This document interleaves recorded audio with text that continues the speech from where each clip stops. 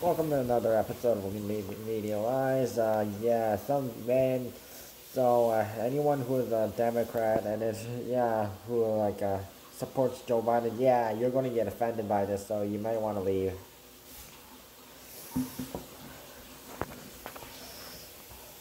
Your discretion is advised. Yep, don't watch it if you're underage.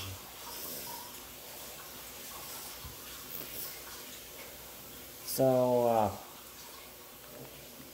you might have noticed a certain app called Parler.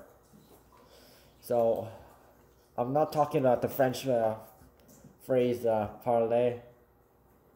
I'm talking about Parler, the app.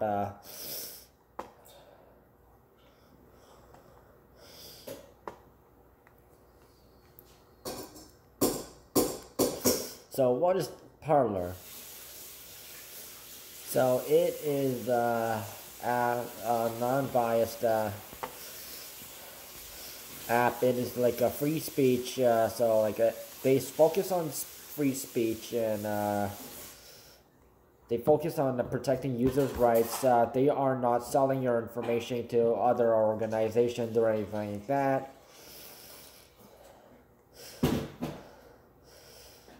So yeah, but I tried using it for like one day, and I didn't like it because it was it left out some things I usually was used to seeing.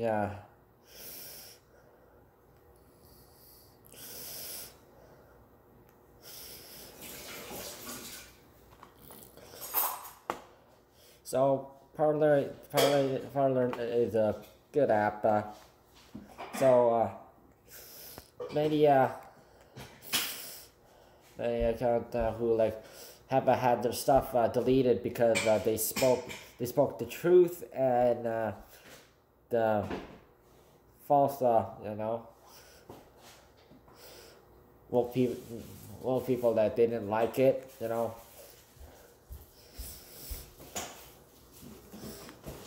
big big tech didn't like it, and so yeah. They are an independent app right now. So what the problem is right now is so some people, of course, they said many people went on Parler app, said stuff about free speech and how we don't have free speech, and especially what happened with big tech deleting all of so they terminated forever. So Facebook, Donald Trump's Facebook account. Mark Zuckerberg is responsible for that. Twitter. Jack Dorsey is responsible for that. Instagram, of course, Mark Zuckerberg is also responsible for that because Mark Zuckerberg, he technically owns Instagram and WhatsApp. So WhatsApp and Instagram used to be independent until they bought their shares, and he owns it now technically. And Mark Zuckerberg already had a problem with Apple this year, a couple months ago, and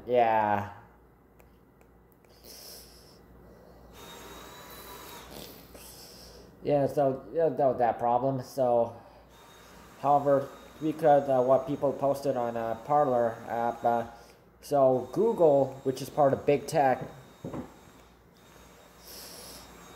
so they noted Parler ad from their Google Play. They removed the Parler app from the Google Play Store completely, because they said it became being too egregious, having egregious content, and stuff, because they are technically they're woke.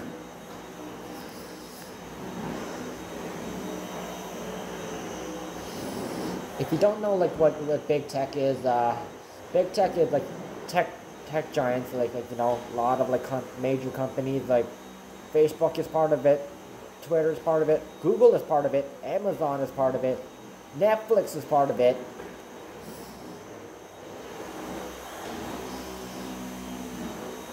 And you will have to really look it up, because there are a lot more companies that are part of big tech, and they have gone, many of them have gone woke. So not only Google Play Store, so so the Apple company also threatened to remove. I think they may have already removed Parler, the app from the iTunes store, you know, their app store. So it's not going to show up on iTunes either. So you have to literally download it off through your like phone, like yeah.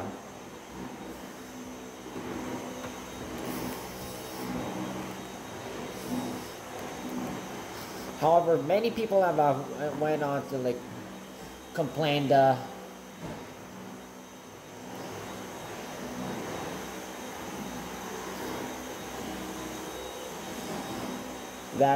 Parler is an innocent app, and you know, that people use, and it's not like a Buck Sexton. He said Parler is no right-wing app. It just protects freedom of speech. It's viewpoint neutral. That's what our digital overlords are so worried about: free expression. Democrats can't allow a piece of place to share ideas without their thumb on the scale. Worth asking why.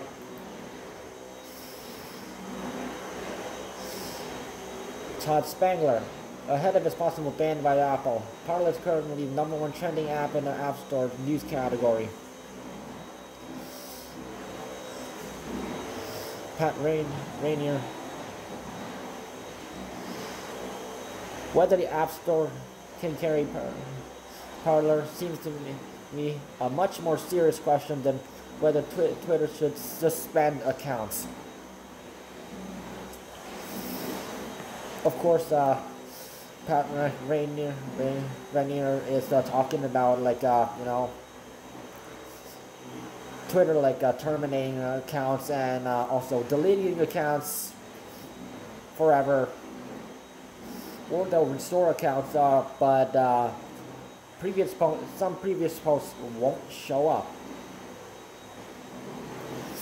So Ted Cruz already questioned U.S. Congress Senator Ted Cruz, nice guy. He questioned this to Jack Dorsey. Jack Dorsey could not give up a straight up answer. He was so stupid enough to not give a straight up answer.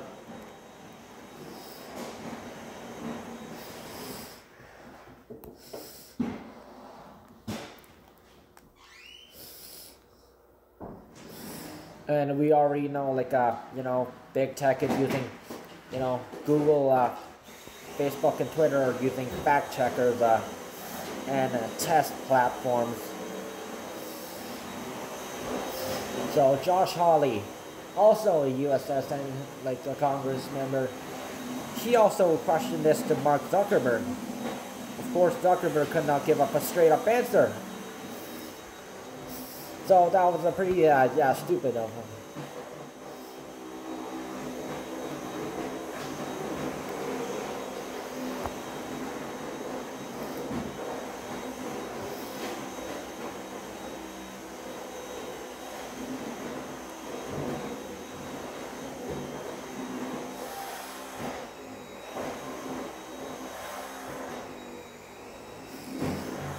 So the problem with like free speech right now is like we can't have free speech if you know, if there's these apps that like allows free speech. They don't sell your information. They let you do what you want to do, like speak freely about, you know, things, do marketing and a whole bunch of other stuff. Yet if these apps are not available on Google Play Store or the iTunes Store, because Apple and Google, part of big tech, yeah, they are not in favor of it. They think, oh yeah, they don't like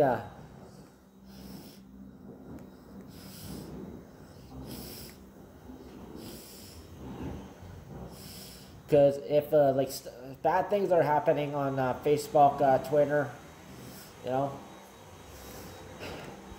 so you should temporarily stay off Facebook, Twitter, and Instagram, WhatsApp, any other apps right now. For now, we need to, yeah, we need to teach you know, big tech a lesson, because if they can't let us you know, talk about stuff, you know, have a free speech on.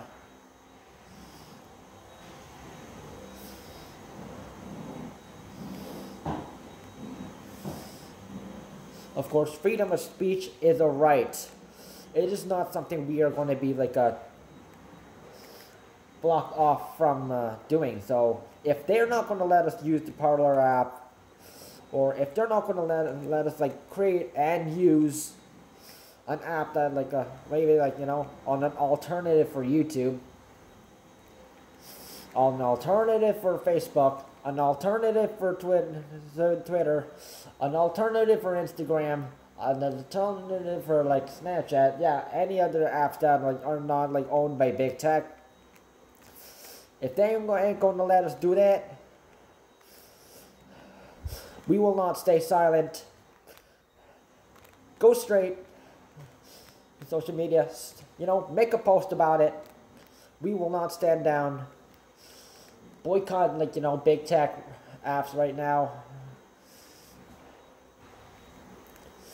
I know it's going to be hard, but I'm going to boycott Facebook and Twitter and Instagram. If you want your right to speak freely about whatever you want to speak freely about, without your account getting monetized or deleted or terminated, so should you. Let's do this, people.